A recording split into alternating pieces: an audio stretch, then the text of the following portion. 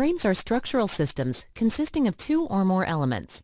The type of loads applied to frames often subject the structural elements to axial force as well as shear force and bending moment.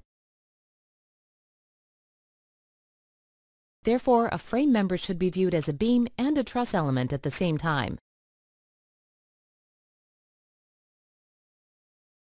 When calculating frame displacements, it may be necessary to consider both axial deformation and bending. I say maybe here because for many frames, displacement due to axial member forces is significantly less than the displacement due to bending. Consequently, in practice, it is not uncommon to ignore axial deformation when calculating displacement in frames. In this lecture, however, for the sake of completeness, I am going to include both axial deformation and bending in dealing with frames.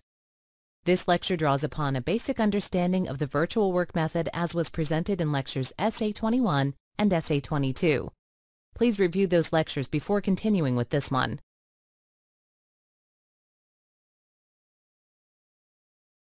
Consider this simple frame structure. It consists of three members. The frame is subjected to a horizontal concentrated load and a uniformly distributed load as shown. We would like to determine the horizontal displacement at C.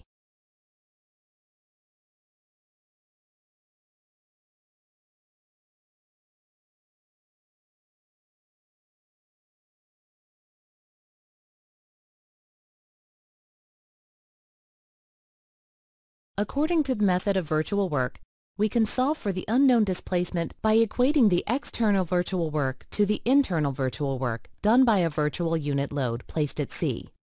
Let W star sub E stand for external virtual work and W star sub I stand for internal virtual work. Then we can write W star sub E equals W star sub I. The expression for external virtual work is easy to obtain. It equals to 1 times delta, where 1 is the magnitude of the virtual load and delta is the horizontal displacement at C. The expression for internal virtual work, however, is a bit more involved.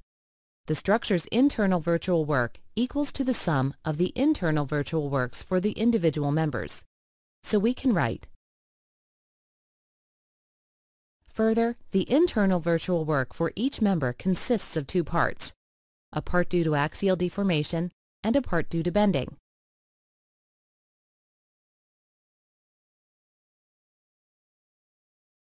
So let's rewrite the equation this way.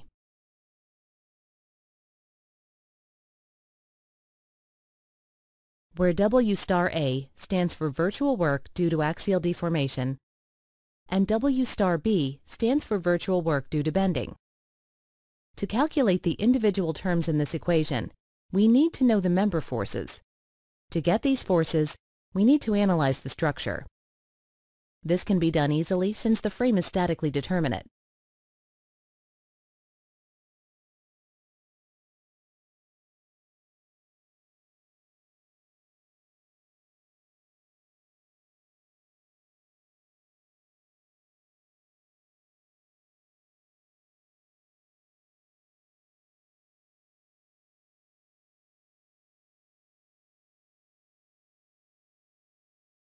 All right, we are almost ready to start calculating the internal virtual work. But before we do so, let's determine member forces when the frame is subjected to the unit virtual load at C. Here's the analysis results.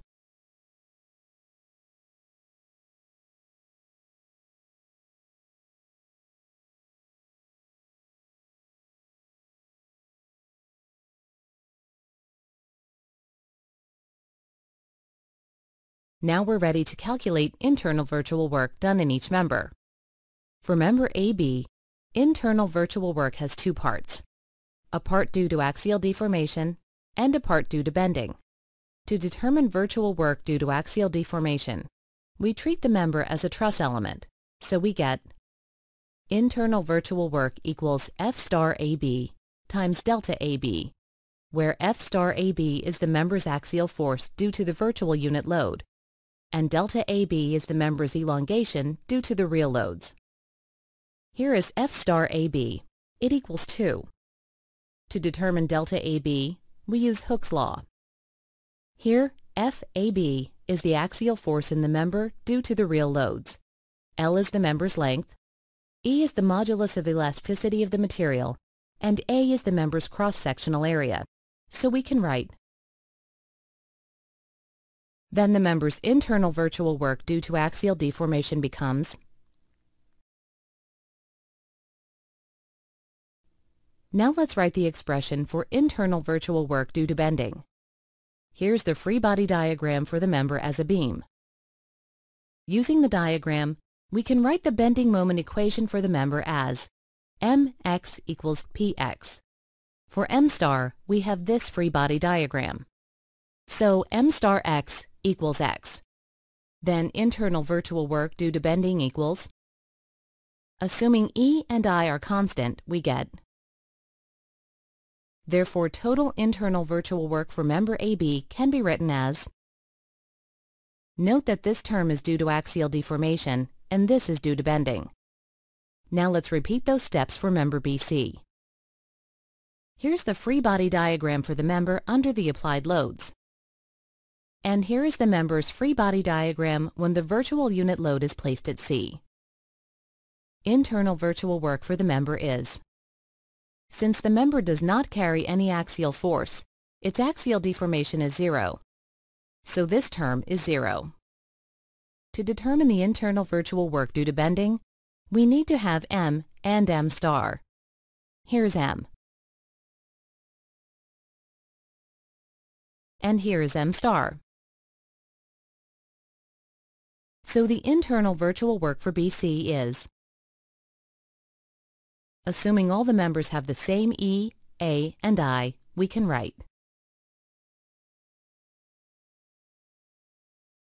finally, for member CD, we have the following free body diagrams. Since there is no bending moment in the member, internal virtual work is going to be due to axial deformation only. Axial deformation, delta, equals 2.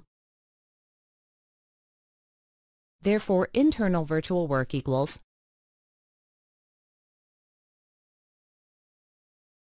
now we can express the structure's internal virtual work as the sum of the three internal virtual work expressions. For member AB we have, for BC we have, and for CD we have.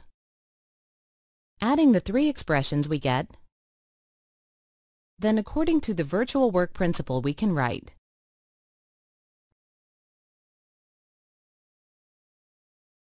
hence the horizontal displacement at C is,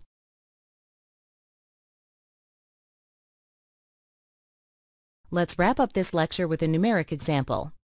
Here's a simple frame. Both members have the same cross-sectional area and modulus of elasticity. We want to determine horizontal displacement at A and joint rotation at B. We shall start by analyzing the frame and determining the member forces under the applied loads.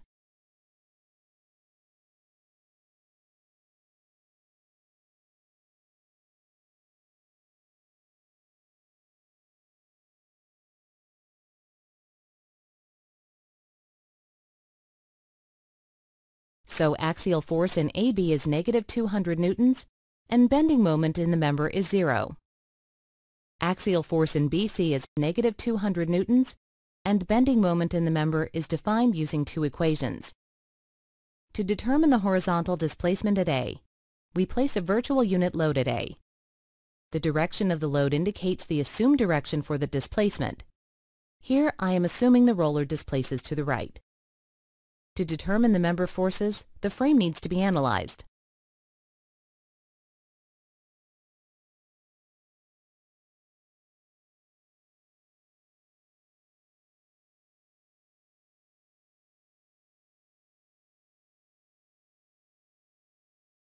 Here are the member forces in AB.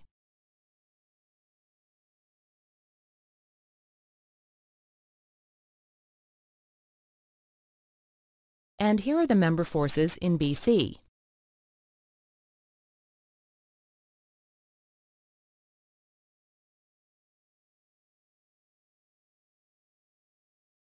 Then the principle of virtual work can be written as,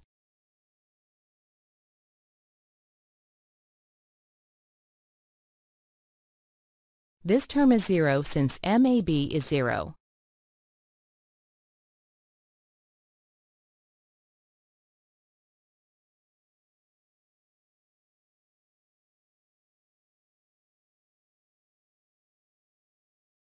Simplifying the equation, we get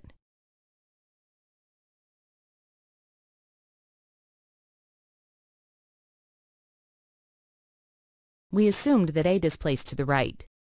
The negative sign, however, indicates that the direction of the displacement is opposite to the assumed one. So the joint displaces to the left by 2.88 millimeters. To determine rotation at joint B, place a virtual unit moment at B like this. Then analyze the frame in order to determine the member forces.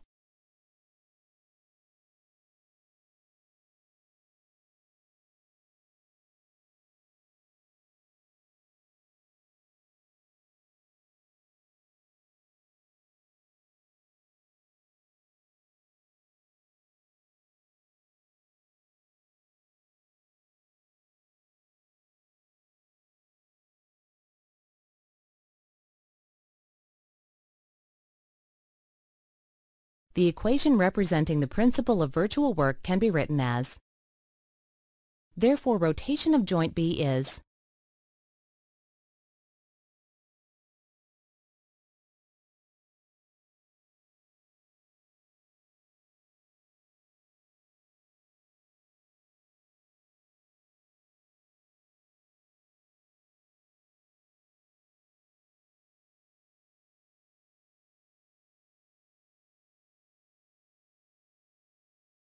Here are a couple of practice problems.